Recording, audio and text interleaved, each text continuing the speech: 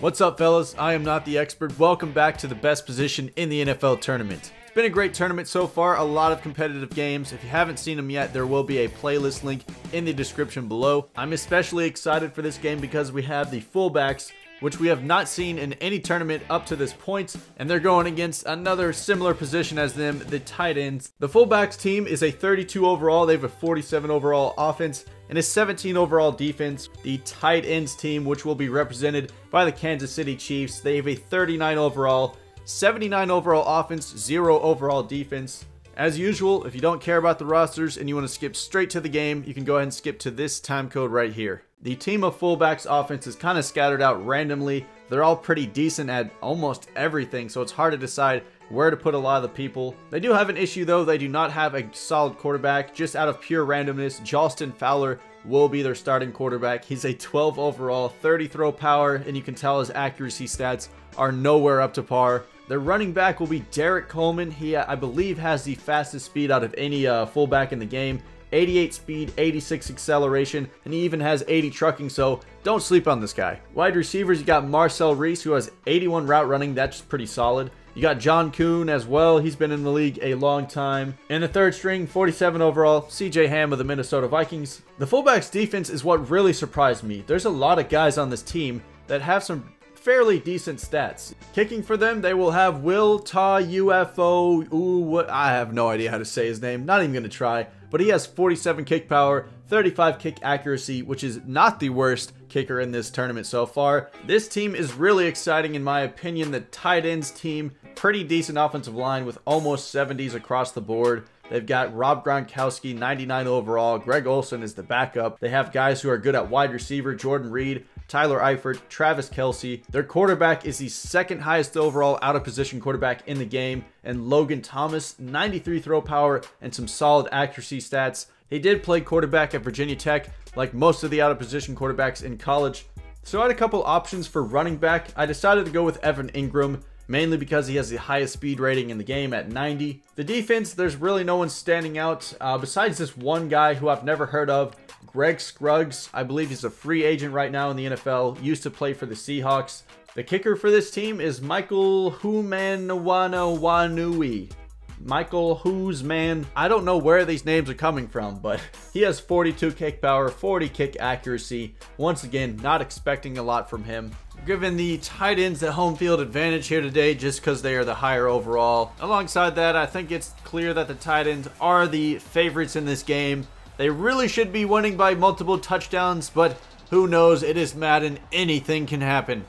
They're going to hand it off to Evan Ingram on the first carry, about to pick up a 4 yards. They're going to do an option play. Logan Thomas, he's got some space. Oh, and he fumbles it, but he's able to pick up his own fumble, avoiding disaster. They're going to throw it off to the flats. Evan Ingram has the first down, the first one for anybody today. Another third down for the tight ends. He's got a lot of time to throw it. He finds Greg Olsen, who falls down short of the first down marker. They got a decision to make here. They do this every single time. They're going to punt the football away. 4th and 1 inside the red zone. This makes no sense as the line drive punt is caught a measly 2 yards ahead. All right, the fullbacks, the underdogs. Can they pull something off here? Justin Fowler. My goodness. Yep.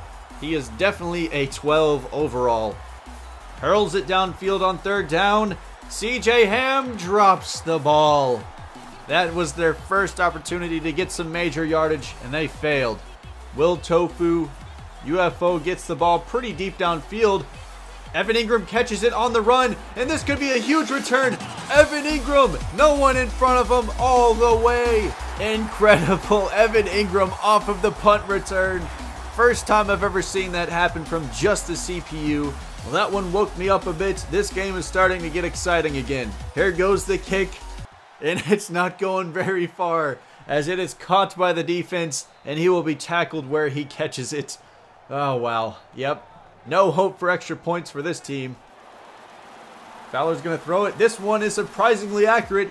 John Kuhn's got it. He goes through the defensive back to get into the end zone, and that'll tie this game up. Fullbacks, can they make the extra point? This one is significantly better than the tight ends kicker, but it is still short, and we still have a tie ball game.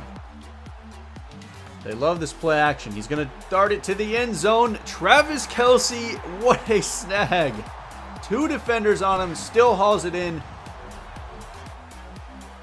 You think height was a factor? That little fullback stood no chance. The point after attempt, once again, same result. Not good. Here goes 2nd and inches. Then Derek Coleman still going. Gets to the secondary before he's brought down. 6 rushes, 40 yards. He's been productive today. Can Fowler do it again? Look at that O-line, man. Diving catch from John Kuhn again. These guys clearly have a connection. John Kuhn has been leading this offense. 2nd and 14, Coleman. That is going to be a touchdown. They might be small in stature, but they've got all the heart in the world. Giving it another shot here on 2nd and goal. Quick throw. Travis Kelce on the slant route. Untouched for his 2nd touchdown of the game. 3rd down for the fullbacks. Just about a minute to go. He's trying to scramble out, but he is going to be brought down. Logan Thomas, they're only sending 3 people to blitz. Throws it to the end zone. It's going to be intercepted in the end zone. Massive defensive stop for the fullbacks and a huge mistake from Logan Thomas. Play action here on 1st down. It looks like a screen pass. John Kuhn, the defender scrubbed up. Oh, but John Kuhn is not quick enough to get to the end zone. Still a fantastic day for him. Critical situation here. 3rd and 7 on the 10-yard line. This is huge. He's going to throw it off to the flats. And that's all they're going to get because he's out of bounds. Oh my goodness. They're really going to try it. They're going to try the field goal. It is shorter than an extra point, but who knows if he can actually make it. Here we go. Oh dear. That one was rough. Later. Giving it to Coleman again. The O-line just straight pancaked everybody. If you didn't know his name before, you got to know it now. Derek Coleman gets his 2nd rushing touchdown of the game, and they have tied up this game once again. That happens way too often in Madden. I've started to notice that, but nonetheless, the fullbacks get the entire pancake and the touchdown. 2nd and 2. Evan Ingram has the 1st down and more. He has got a nasty hit stick on him, though. Surprised he didn't fumble that one. Dumps it off to Greg Olsen. He's in the end zone. Logan Thomas gets his 3rd passing touchdown of the game and the lead for the tight ends. Massive 3rd and 11 play. 5 minutes left. They need a touchdown to tie this game up, and he's going to be sacked. Greg Scruggs, the highest rated defensive player on this tight ends team, brings down both the fullback and the quarterback on this play. Can the fullback somehow manage to get a stop here? This is the game right here if they don't pull it off. Hits him in the backfield. Jay Prosh with the tackle as they burn their 2nd to last timeout. Just 5 yards to pick up a 1st down, and he's going to have more than that. Eric Ebron in the end zone for the touchdown. Quite possibly a victory in today's game. Under a minute now. It is 3rd down. He's got some pressure on him, chucking it to the end zone. Almost hauled in. No doubt in their minds they're going to go for it here on 4th down. No other option. Down by 2 touchdowns with 49 seconds left. What the heck? That was the most anticlimactic ending to a football game I have ever seen. Justin Fowler, who looked pretty decent most of the day, seemingly out of nowhere, chucks it straight into the dirt to absolutely no one. And that will be the end of the game. That'll do it for this game. Titans take this one 30-18. It was a very exciting game, especially in the 1st half.